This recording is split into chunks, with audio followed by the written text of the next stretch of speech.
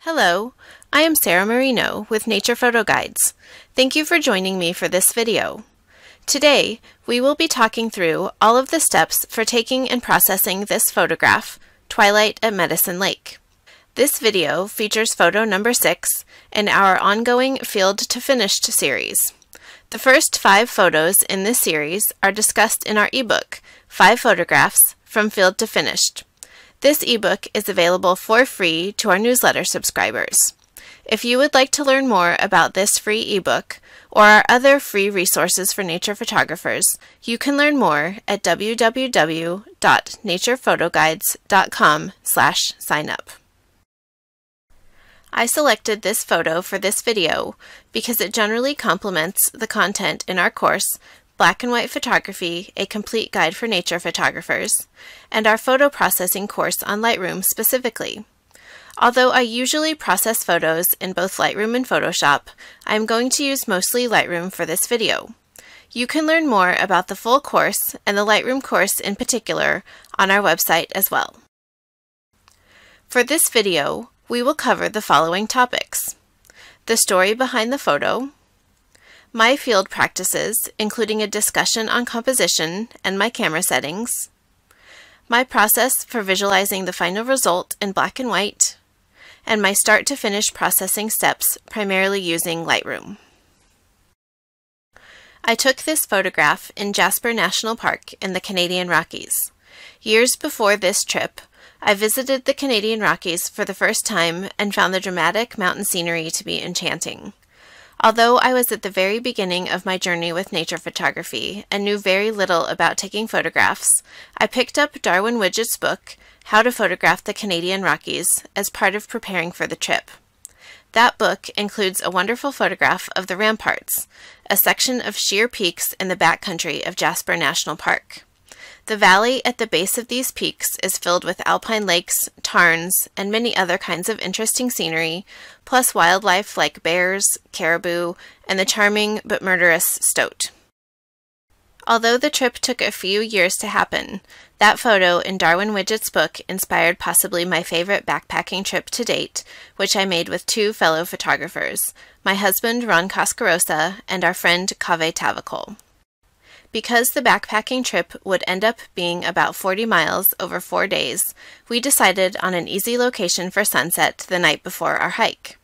We selected Medicine Lake, which you see here.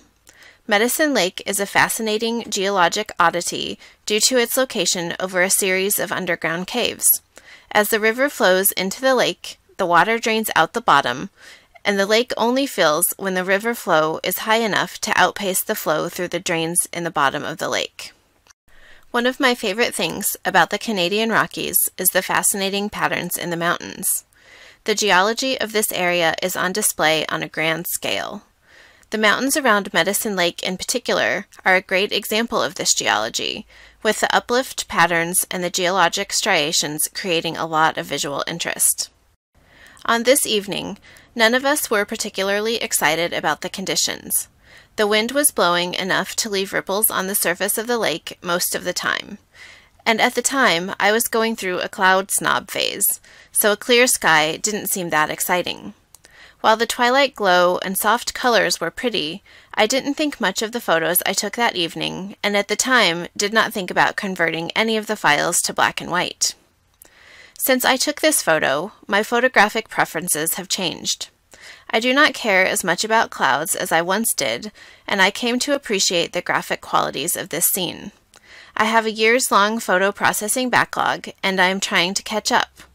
Through the process of going through all of my old files, I came across the files from this particular evening, and with a lot of time and distance, I finally saw some potential in this scene. In looking at the raw version of this photograph, here are a few attributes that made me decide it might look good as a black and white photograph. The natural tonal contrast between the lighter tones in the sky and water, the midtones in the peaks and rocks, and the darker tones in the trees. Next, the strong graphic qualities of the scene, like the dominant mountains, the tree silhouettes, and the reflection. Even though I was annoyed at the wind on the night I took this photo, I like the slight imperfections in the reflection. The ripples add some visual interest that a perfect reflection might not. And finally, I like the simplicity of this composition. One of the trends right now in landscape photography is creating complex and sometimes visually overwhelming compositions. In this case, I like the simple composition because it lends a feeling of solitude and calm, which I like. Now, I will share some alternative compositions that I worked with while in the field. As you can see here, I have 4 major variations. First, this scene has 2 foreground rocks, the scene with just 1 foreground rock, the scene with just the straight reflection and no foreground rocks, and the scene photographed vertically. The scene with the single rock seems unbalanced. Including 1 rock seems more like trying to include something for a foreground rather than including an element that adds to the composition. With 1 rock, the visual cues are all confused in this scene. For example, the rock pointing to the right and the left, and the mountain pointing up and down. The arrows on the screen show some of this visual confusion, which I think lends a feeling of chaos rather than cohesion. Next, we will look at the vertical scene. Here, I used a wide-angle lens at 35 millimeters. I liked the vertical composition because of the interesting rocks along the shore of the lake, at the time at least. Looking back, I don't think this composition works as well. With this composition, the mountains look quite small. In person, the powerful part of this scene is the dramatic and imposing mountains. The power of the mountains get lost in the vertical composition. And without clouds, I think there is too much empty space in this scene. With clouds, both the sky and the reflection would be filled with more visual interest, but without the clouds, there just isn't enough here for me to feel like this is a cohesive, interesting scene. The only 2 versions of this photo that I would consider processing are the scene with the reflection and the scene with the 2 rocks. While I like the scene with the simple reflection and think it could work in color, I think the scene with the 2 rocks will work best in black and white. The rocks add visual interest as foreground elements, but they also add tonal contrast by adding spots of darkness in the lighter reflection. Together, the 2 rocks help ease the visual confusion that I talked about with the single rock. Now the 2 rocks mirror each other, adding yet another element of repetition to the scene. I do wish the rocks were just a little bit more similar, either in size or texture, especially since the rock on the right is a lot more interesting than the rock on the left. One of the main rules for composition for landscape photographers is that you are never supposed to center a subject, which I think is actually a pointless rule. The idea behind this rule is that centering a subject is boring, whereas placing a subject off-center adds interest and makes a scene more dynamic. Well, in certain circumstances, I do not want a scene to be more dynamic. Centering a subject helps add balance and reduce visual tension, which can be a positive for some scenes. In this case, I think the symmetry between the land and its reflection works best when centered. Also, the mountain is nearly centered in this composition as well. The mountain, with its interesting patterns, is meant to be the main focus of the photo, so centering it helps make that clear. As an aside, I find most photography composition rules to be pointless. Instead, I think it can be helpful to learn composition concepts and then always think deliberately about how to apply them in the field. Instead of never center your subject, a better guideline would be center your subject deliberately, because doing so helps you accomplish your goals for a particular scene. Since details can often make or break a composition, there are 2 small things about this scene that I would change or address in processing. First, I would like to see a little more room between the trees and the rock in the lower right-hand corner. When I am working on a composition in the field, I always spend time thinking about how elements are spaced and how spacing contributes to or detracts from the feeling of balance. In this case, the trees and the rock feel a little bit too tight, which I think creates some unwanted visual tension, especially since one of my goals for this scene is a feeling of calm. The second thing is minor and easy to fix. I do not like the little dip in the mountain right at the edge of the frame on the left. This is something that I'll fix in processing in Photoshop. Again, it's a little thing. It's just something that catches my eye as one of those details that can help increase the success of a photo overall. And now we will talk about a few of the technical aspects of this photograph. From a technical standpoint, this photo is really simple to capture. For this photo, I used the following equipment: a Canon 5D Mark II camera with a 24 to 105 millimeter lens, a tripod, which is necessary due to the low light at twilight, and although I am not completely certain, it is likely that I used a polarizer. I use a polarizer for 4 things in the field. First, removing glare. Second, enhancing glare. Third, darkening skies. And fourth, enhancing rainbows. In this case, a polarizer helps enhance the reflection on the surface of the lake. As I showed earlier with the vertical composition, this lake has some interesting rocks on the shoreline. For the vertical composition, I would not want to enhance the reflection to the same degree because I would have wanted the rocks to show through.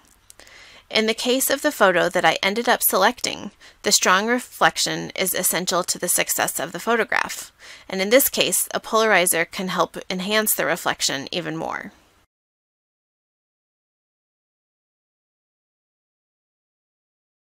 Here are my camera settings for this photo.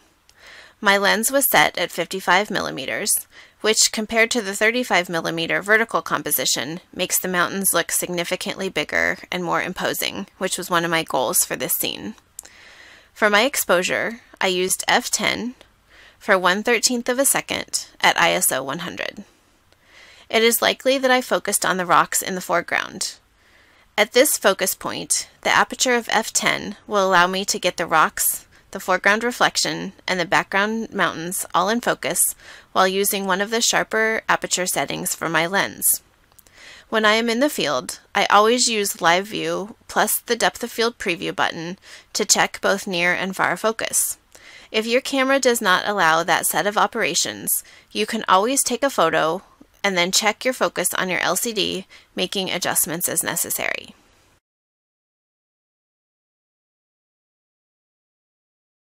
While I often know in the field that I intend to process a photo in black and white, I made that decision for this photo years later. Like I discussed a few minutes ago, I came upon this photo in my Lightroom catalog and liked the natural contrast combined with the strong visual elements. In my ebook on black and white photography, I devote a full chapter to the process of visualizing the final result. From my perspective, once you learn to use processing tools, they are generally pretty straightforward to apply. The harder part is knowing what you want to accomplish with your processing. Thus, before I start any photo, I spend time thinking through these major questions. What story do I want to tell with this photograph? What elements of the scene do I want to emphasize or de-emphasize? And what mood do I want to convey? By answering these questions, I can then help make some processing choices that emphasize the mood, the story, and the elements that I want to play up most so that I can successfully meet my goals for a photograph. I find that without going through this kind of process before ever opening a photo in Lightroom or Photoshop, I don't have enough of a roadmap to figure out what goal I want to have for a photo. So I always want to stop, think about that roadmap, experiment, and then move on to processing. For this photo, my main goal is accentuating the natural tonal contrast that is already present in this scene. With a lot of my black and white photography, I want to convey a dark mood or play up a scene's drama. For this photo, however, I am more interested in a mood that conveys a sense of ease rather than one of tension. This means emphasizing the contrast in the scene without adding a dark mood or a lot of tonal contrast. I want this photo to be a little bit more subtle than some of my usual black and white photography work. I also want to emphasize the striations in the mountain since they are one of my favorite aspects of this scene. I like the trees as a graphic element and will plan on keeping them darker, almost like silhouettes, but with some detail. I will also want to brighten the reflection to add some tonal contrast to the scene overall. Since the rocks along the far shoreline To serve as a sort of visual break and an area of interest, I will want to add a bit of tonal contrast and brighten them to add some emphasis. And finally, I will also need to balance the exposure by darkening the top of the sky a bit. I want to direct the viewer's attention to the mountain, and the bright sky takes away from that goal. So generally, I will convert the photo to black and white, and then I will want to add selective contrast to add tonal contrast overall, and to a few specific areas, generally playing up the feeling of a calm scene. Like I mentioned before, I don't want this to feel too dark or too dramatic, but instead I just want to enhance the contrast that already exists in this scene. Since this photo is meant to complement my course on processing black and white photos in Lightroom, I will process this photo from start to finish using Lightroom with a few finishing touches in Photoshop. In this video, I will focus on applying Lightroom's processing tools without much explanation. If you would like to know more about how these tools can be used, you might find my full Lightroom course to be helpful. In this case, I selected a darker exposure from which to start my processing. This means that I will be bringing light into the photograph through my adjustments. I have a brighter exposure that I could have used, but it would have required more adjustments. Since I am not making many dramatic changes to this photo, I'm not introducing noise or banding or otherwise degrading the file. Had I chosen to make more dramatic changes to the contrast, using the brighter exposure would have probably been a better choice from a technical standpoint, but for my purposes, with the fairly minor changes that I'm going to be making, the darker exposure will still result in a technically sound file once I'm finished.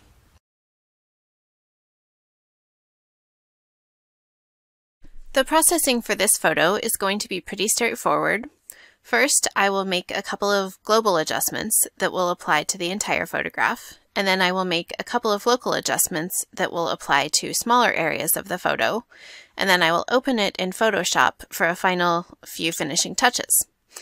So the first thing that I'm going to do for this photo is I'm going to add a technical correction for chromatic aberration, and I'm going to do that in the lens correction area. Just click Remove Chromatic Aberration. And normally I would go and check to make sure that the automatic selection was good enough, but I'll just keep moving for the purpose of timeliness. The next thing that I will do is convert the photograph to black and white, and to do that I will click this black and white treatment option, which is the primary way to convert a photo to black and white using Lightroom. So now you can see that this still has quite a bit of natural tonal contrast. The sky is fairly bright, the trees are fairly dark, and then there are a lot of mid-tone grays in the mountains and the rocks. So the goal in processing will be to bring some contrast back to this file. And like I mentioned before, my goal isn't to bring a lot of contrast, it's just really to enhance the natural contrast that is already here. The first thing I will do is go down to the black and white mix panel, which I always experiment with when I am processing a black and white photo. And I've already test processed this photo, and I experimented with some of these sliders and didn't really like any of the results. So I'm not actually going to make changes as part of the processing, but I will show what some of the sliders do. So here I'll move the orange slider, and you can see that brightening the oranges really brightens the peaks, and then darkens when you pull the orange down. And as a reminder, those peaks are actually fairly orange. So that explains why the orange slider makes such a big difference. I'll go back down. We can try the blue and see what change the blue has. So the blue is where the shadows are for this photo. A little bit in the sky, and then a lot in the middle section. You can also see how much this is degrading the file, that you're getting banding and noise. So that's one of the things to really look out for when you're using these color sliders for black and white photo processing. So I'm going to reset this to auto. So that was just an example of what some of these sliders can do in processing. I sometimes find them to be helpful, but also prefer some other methods generally as well. The next thing that I'm going to do is set the black and white point. And in Lightroom, I either do that with the tone curve or with the black and white sliders. For this photo, I'm going to use the whites and blacks sliders, and one of the ways that I always check to make sure that I'm not clipping too much is these highlight indicators near the histogram. So I'm going to turn both of these on. You can see a tiny bit of clipping here in the shadows of the trees, but nothing too bad. I'm going to bring up the white point here using the white slider to brighten this overall photo, and you can see the whites are starting to clip over on the left side where you see the red. So that means that the whites are starting to lose detail. So I'm going to bring that down until the histogram, or the whites on the right side of the histogram, just hit the edge. So this means that I brightened it, but I'm not clipping anything at this point. For the shadows right now, I think this looks pretty good, so I'm going to leave the blacks, I'm going to leave the blacks alone since I have a pretty nicely distributed histogram at this point. I might experiment with the shadows. So that removes a lot of the detail in the trees, and I really want to maintain detail. So I might actually brighten the shadows a little bit. So we'll leave the shadows right about there for now, just to experiment, and photo processing for me is always iteration. So I'll take a few steps, assess my progress, and see how I'm doing. The next thing that I will adjust is the highlights and see if the highlights make any difference. So mostly the highlights are adjusting the peaks in the sky. I don't want to keep them bright, but not anything super bright. I might come back and readjust that a little bit later. One of the things that I'm observing with this photo right now is overall it looks too bright. So one way to address the brightness overall is just to pull down the tone curve a little bit, which I'm going to do here, just to bring some darkness back into this photo. So I'm fairly happy with where that ended up, just to give it a little bit more depth in the darks and the midtones. So the trees have are a little bit more dark, or a little darker. The rocks are a little darker. So again, this is step by step to get to a final result. So no single step gets us there, but building these steps together cumulatively will get us to the result that I'm looking for. So in this case, the clarity slider could be helpful. The clarity slider adjusts midtones, and in this case you can see the difference between pulling it down. Everything gets kind of soft and muddy. This makes a huge difference. Since there are a lot of mid-tone grays in this particular photo, the clarity slider makes a big difference. So I'm going to leave that about at 50. But now I have a little bit of clipping, so I might back off the whites a little bit and the blacks. I took a step in one direction with the clarity slider and then needed to go back and back off some of my previous adjustments to compensate. The next thing I'm going to do is add a graduated filter on the sky, since the top of the sky right now is still too bright. So I'm going to add a graduated filter. And one of the things that will need to be corrected later is that this corner on the left will get darker than I want it to be. So I can fix that a little bit later. I could use an adjustment brush as well in Lightroom, but I am not a huge fan of the adjustment brush, so I'm going to use this graduated filter. I'll show you a little bit more exaggerated effect. So this is darkening the part of the sky under the filter and then brightening. I don't want anything too severe, so I'm going to bring this down a little bit just so that it darkens the sky. I might actually bring it down a little bit more so that the sky is visibly darker with that adjustment. I'll turn that on and off so you can see that the sky overall got a little bit darker. And the goal with that adjustment is just I want to keep the sky around the mountains brighter, but I don't want the brightness to extend to the edge of the frame. So focusing most of the visual interest around the center of the frame is my goal with adding this adjustment. The next thing that I'm going to do is add a radial filter around the mountains. And again, you could do this with an adjustment brush, but the radial filter for this adjustment is more than flexible enough. I'm not going to be making any super dramatic changes. I just want to add a little bit of mid-tone contrast around these mountains. So if I were making a more dramatic adjustment or really wanted to fine-tune my changes, the adjustment brush would probably be a better choice. So I'm going to make the radial filter just a little bit bigger so that it covers all of the mountains. And then I'm going to invert it because I want the filter to apply to the inside of the filter. So with this, the exposure was automatically applied and I wasn't interested in that change. What I want to do is increase the clarity here. So this is another example of a place where I want to increase the mid-tone contrast. So as you can see, there are a lot of grays in the mountains. So by increasing the clarity, we increase the contrast in those mountains. And I can show you an example of pulling the clarity slider down and then pulling it back up. So getting a lot more contrast with this adjustment. And since there aren't any really, there's no reason in this particular case to use a finer tool like the adjustment brush. Let's say that I only wanted to darken these mountains. This would not be the right tool to choose for that type of adjustment because I would need it to be more precise. But in the case of wanting to adjust the clarity of the mountains and have it affect some of these trees, this kind of rough tool actually works just fine in this circumstance. So now with this photo, I feel like it's in a pretty good place. I'd say I'm happy with how the contrast looks and I'm happy with where I'm at with the processing. I might want to make a couple of final adjustments to the whites and the blacks since I can see that I'm clipping the whites a little bit here.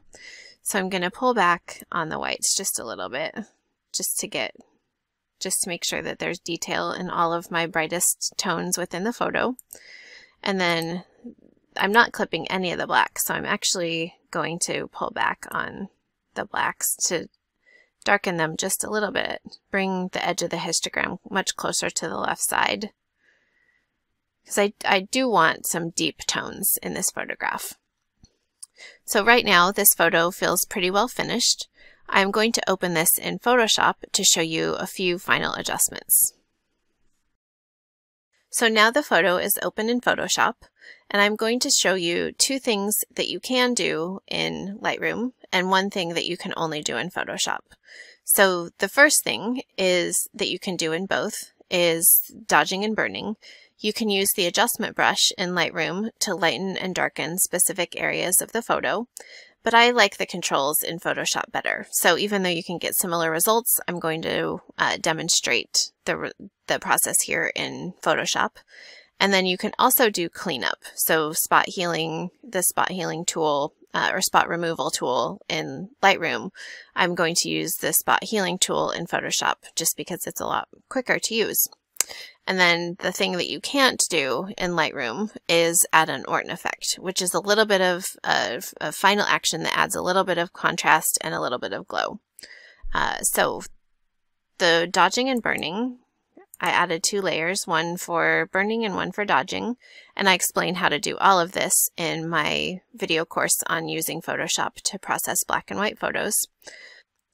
So in this case, the changes that I made with burning, which is darkening, I added a little bit of darkness to these striations in the mountains, but aside from that, I didn't make any major changes.